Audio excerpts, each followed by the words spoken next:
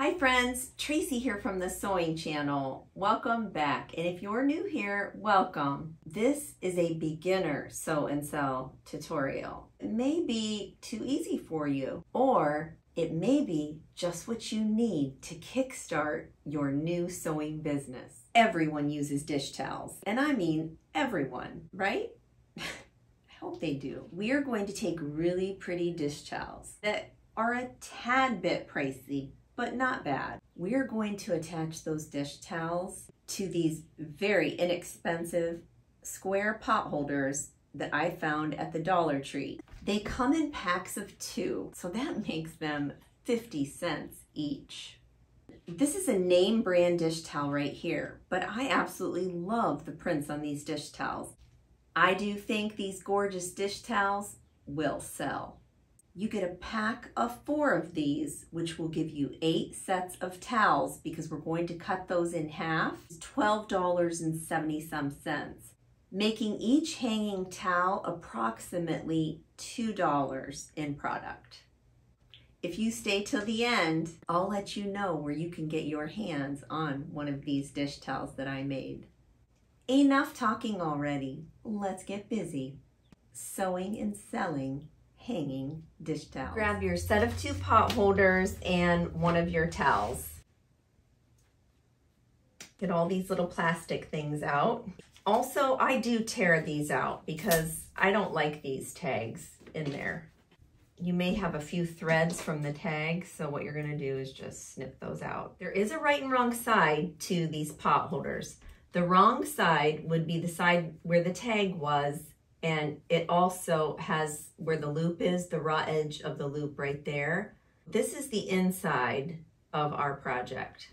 And you'll see here they never trimmed the threads off, so you'll want to do that too, just to neaten up your work. One thing I want you to note is whatever color the pot holder is the color of thread that you're going to use in the top of your machine. The bobbin color doesn't really matter, just the top. What's nice about these dish towels is they've already found the middle for us, so no need to really fuss with that. What you'll do is just open it up, already folded just the way it is. You'll see a crease mark right there. All I want you to do is follow the crease mark and just cut it right in half. You can use a rotary cutter too, up to you. We'll set one aside because we're just going to work on one. You will notice a bit of fraying maybe on some of these. This one's not too bad, just a few little frays from the terry part of the dish towel. This particular towel actually has the hang tag from Pioneer Woman already in it. It's the little twill tape that's on there. So that'll be cute too, whoever gets that one. This is so simple, you're not even gonna believe it. Now what you'll do is just open it up and lay it flat in front of you. What's great about these towels and the way that they're folded is there is a crease down 2 sides right here. So you'll have 3 panels, this one, and this one. And this is going to make it really easy to make your pleat. So here's the 3 panels, and you can see that these crease marks are right here. All you're going to do is pinch right where those creases are, just like that. And you see when you do that, what happens? It kind of puffs up like that. And then you just want to go a little bit more, until you have something kind of like that. So you can see there, I've just lifted that up and then it's laid back down. The way that you lay this now will determine how well this flares out. You can see right here, you see that nice flare that it has? It's not laying perfectly straight down like this. We gave it a little kick on the ends. It gives it a more full look. For this next step, we're going to know that we have the distance from here to here that matches the pot holder. You're going to lay it right on top like that. Now what this tells us is this is peeking out a little bit here, so it's a little bit too big yet on the ends. So what I'll do is lift that out and I will come in just a touch more. Now all I'm doing is sort of pushing this inward, and that shortens everything up this way. Now when I lay it down, you can see It's just above that area. The key for me is making sure that this seam where we're going to sew in the ditch right here with our red thread, once we get everything the way we want it here, we want to make sure that this edge runs right along that area. So that way we'll be able to tack these together, those ends. And you can see here, if I lift it up, I have plenty of room right here. So you can take this off, set it aside, grab a couple pins, and carefully, because you don't want to take that pleat out that you just put in, and you're going to pop some pins. Put a couple in there because we don't want this to move.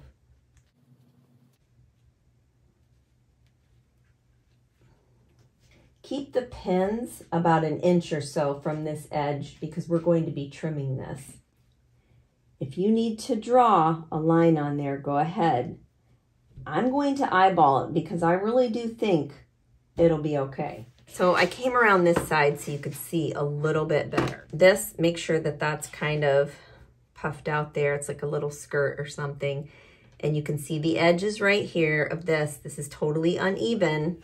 And even that is, it's not meeting up. So you can see how far you have to come in with this rotary cutter. All I'm going to do is start here.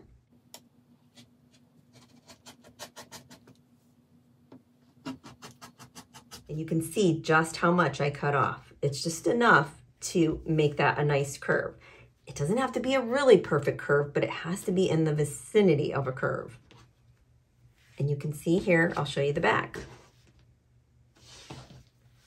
Now you can draw a line if you feel like that would really help you. It's up to you. For my beginner sewists out there, what I would like to see you do next is take this to your sewing machine with these pins still in here and stay stitch this pleat together. If you're a beginner, that would be great to do that first. And then you can either zigzag stitch along here so it doesn't fray, or you can serge around that entire edge while it's pinned here. So here I'm just going to lift up my presser foot to my serger.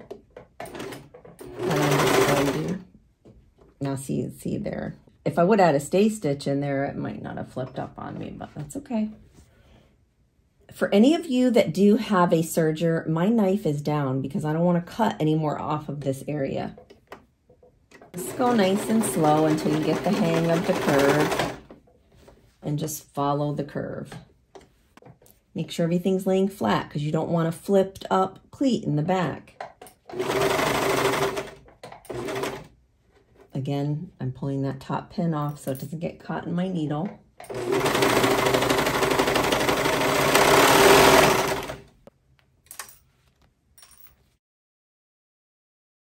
Here we have our pot holder. We're going to lay it on top there and we can see that fits pretty good along the sides there. And remember, we want to follow this stitching in the ditch, our pot holder in red right there, so that we don't see the thread and so that it connects the back here. So we have to make sure the back is up on this area right here where we're going to stitch in the ditch. And all stitching in the ditches, if you don't know, is taking an already stitch that's there and restitching on top of it. It's like following the same path that their needle took and thread took. And you can see here, this is the front, and we're just going to lay it down.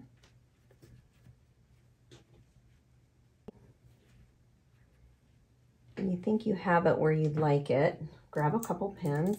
Now I'm going to pin away from this ditch where this stitch is. Let's flip it on the back just to make sure everything's good back here. So I think this one needs to come over just a touch. And you can do that simply by just giving that a tug. It's very forgiving. So that way you'll catch that in the stitch there. All right, let's take it over to the sewing machine. You'll first want to start sewing right along this side edge, back stitching right there. And then you'll sew right in this ditch all the way around in the ditch till you get to here. And then you're going to back stitch so that it catches that in there.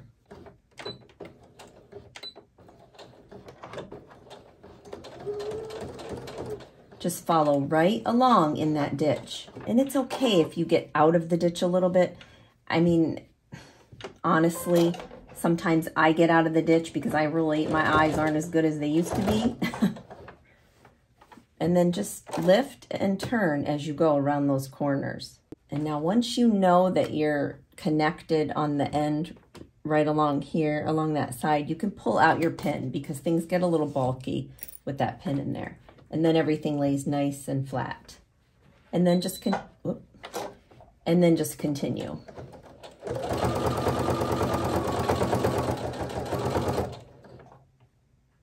Pull out that pin.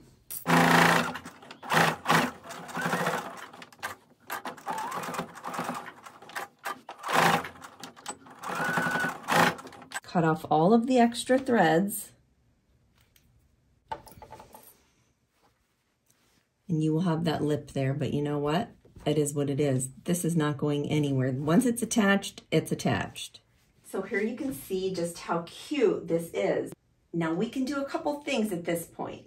You can hang on the loop right here that actually came with the pot holder. You can hang it there, or you can put the Velcro right here, which I'll show you here in a second. It hangs perfectly on the bar on your stove. Isn't that one cute? This one I also got at Walmart as well. Let me show you how I put the Velcro on. It's a no-sew Velcro. It's permanent. You can wash, dry, do whatever you want with it, but it does take 24 hours to cure on the fabric. So just keep that in mind if you are selling. You don't want to make it and give it hot off the presses and sell it to somebody and they wash it or whatever. Here's what the package of the sticky back for fabric Velcros look like. Here's what the package looks like. And it is permanent. I'm telling you, it's an awesome product. Now this is the white one. They also sell black. Now I have 2 left in the black and I'm going to use it on this one. Nobody's ever going to see the color, so it doesn't really matter, I don't think. Flip it on the back. You're going to take one of the sides of the Velcro and unstick it. See there, it's pretty good sticky too. I just eyeball this part, but you do it how you want. If you want to measure that, go ahead.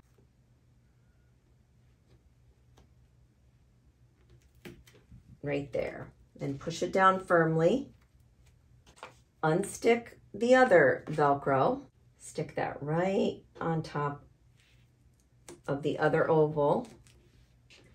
The next thing you're going to do is just lift this. I don't know if you can see that. I'm going to come just above where this serged edge is. Keeping it nice and straight, because once it's stuck, it's pretty much stuck. Make sure this is free from any lint too. You don't want to get that lint caught up on that sticky. So just line it up, and when it gets to be about right there, and you're just going to hold pressure. And there you have that. And then that bar goes right in the center right there. How darling is this towel? I mean, for real. This little towel holder, easy. It took us just a few minutes to attach it, that's all. Let's see how it looks on the stove. How cute is this darling towel hanging on my stove? Oh my word. Hanging towels similar to this one will sell for a range of $8 to $20 online. Now mine's not cured yet, of course. Remember I said 24 hours, so you might want to just let that set.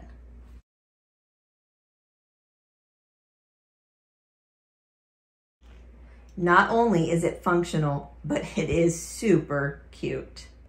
Since I made more than a few of these, as you can see here, hanging on my design wall, I'm going to have links to purchase these in my info box down below this video. Take a look at your screen right now. I have hand-picked my best sew and sell videos just for you. Go ahead, click on one of them, and I'll see you in the next tutorial. Until next time on the Sewing Channel, take care.